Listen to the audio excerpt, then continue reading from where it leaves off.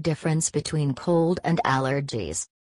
Once a patient comes with features of runny nose, nasal congestion and cough, it is a bit of confusion whether these symptoms are caused by cold or by allergy, since these two conditions share some common characteristics.